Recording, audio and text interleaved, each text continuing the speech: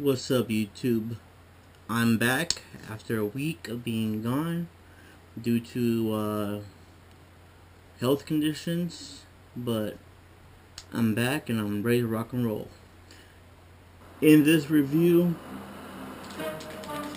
that I'm about to get into, by the way, if you guys hear music in the background, I'm about to play a game called Sniper Elite 4, so forgive me. Actually, let me turn this down.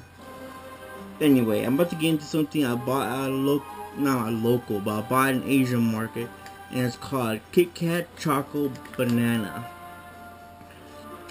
I've been looking for these everywhere ever since I've seen them on Facebook.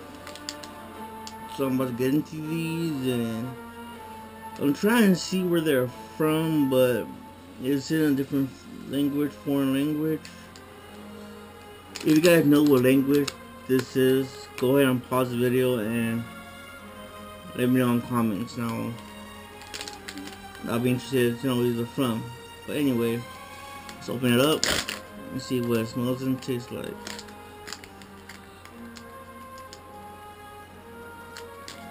Looks like a hand opening them.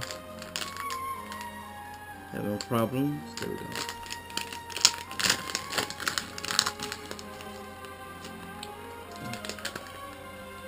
Definitely banana.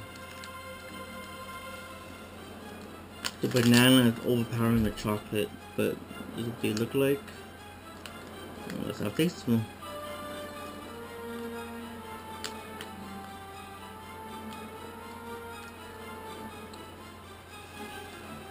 them. I like them. Banana though, overpowering the chocolate. You get a strong banana flavor, and the aftertaste, they get a slight chocolatey flavor to it. But the banana is overpowering the chocolate, but it's just fine. I like it though. It's real good. Really good.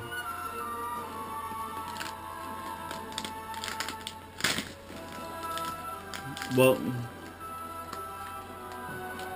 the package design, 50 out of 100. Ain't really much. No. The flavor, I'm giving it 100 out of 100. It's real good. I like it.